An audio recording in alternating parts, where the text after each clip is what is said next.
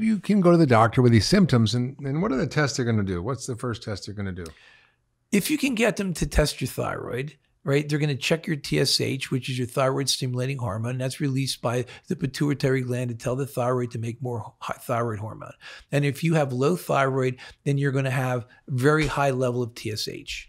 That's right. So they just check TSH, or thyroid stimulating hormone, which is a hormone that comes from your pituitary gland, communicates with your thyroid gland to make hormone. And if your thyroid gland is not working, it's going to create more TSH to try to pump more thyroid out.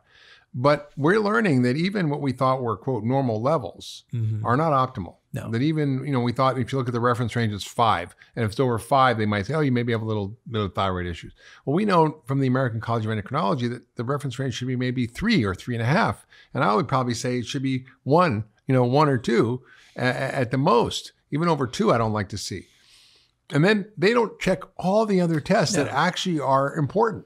And there are so many other ways that you have to look at the thyroid to understand its true function and what you're dealing with. So what are the other tests we would do at the Center for Functional? We would check for a free T3, which is your free thyroid T3. Your free That's the active T4, hormone. It's active.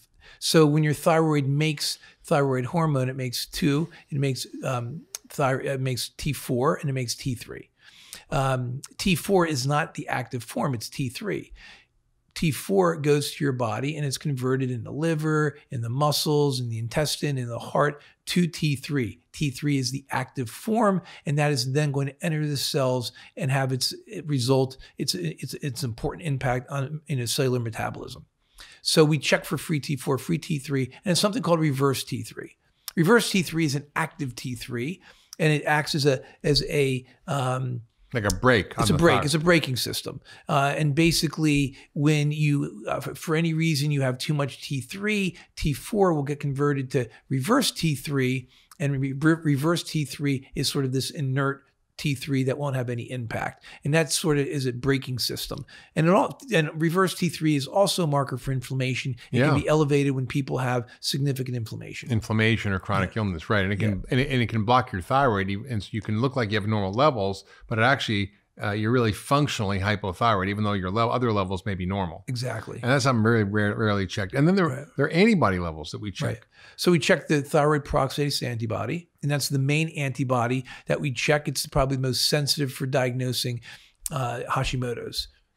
Yeah, so we check, the thyroid antibodies like thyroid peroxidase, antithyroid globulin antibodies.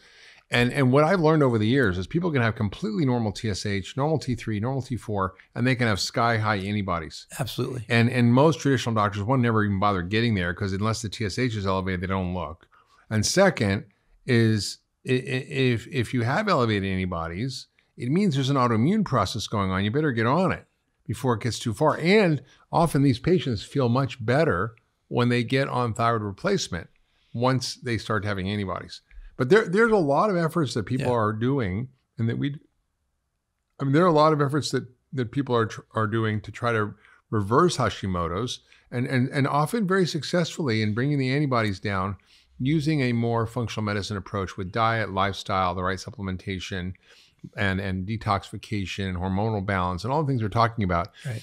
I mean, it's not always that easy, but it's possible. And I think if you get on it early, it's much easier before your thyroid's burned out.